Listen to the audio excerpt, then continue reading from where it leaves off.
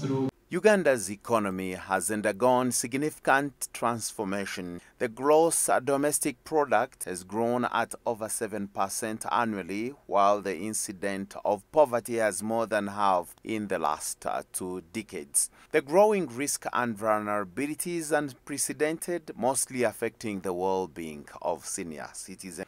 Such is the scenario that arises with a recent government pronouncement of a policy shift to regulate school fees. These policies can only be remedied by social protection systems to cater for the growing gaps. Despite a commendable progress in social protection systems, a delicate focus in financing the pillars of social protection is required. The G theme is leaving no one behind.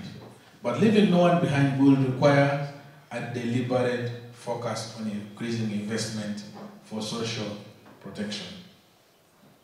We talked of the pillars and broke them by intervention. One thing we're going to interest you as members of the media is to see what is the financing towards each of the pillars that have been highlighted.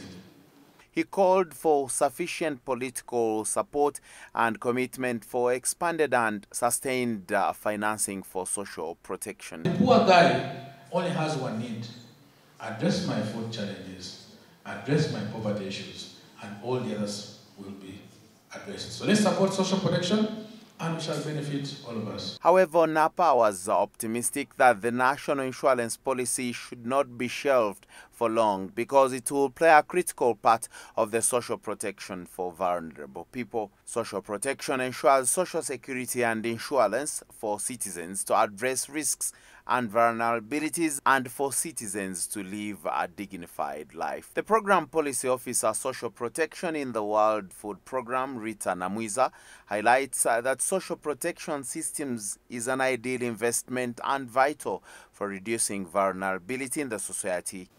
Now, we say that the Child Sensitive Social Protection Program, and I said that, I think I mentioned before, that we are focusing on strengthening systems. The reason why we work through existing government structures and with government partners is because we know that the government of Uganda, its core mandate is to provide services to the people.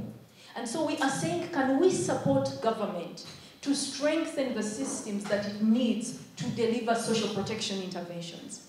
The government recognizes that social protection is a key prerequisite for achieving national development goals, but need to guarantee social security to vulnerable people either by age, social class, disability, gender, and disaster to promote equity.